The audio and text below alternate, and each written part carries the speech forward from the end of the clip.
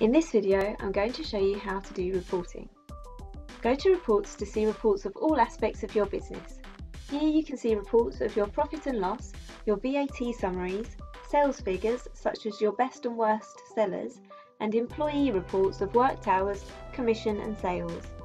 On some of the reports, you have the option to filter the information you want to view here.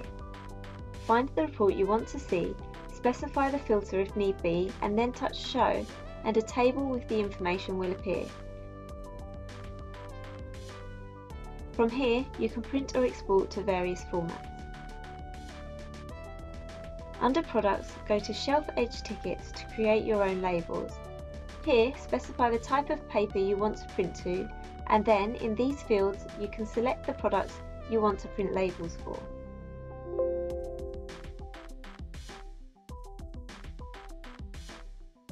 Press Show to see an example of your labels and then press Print.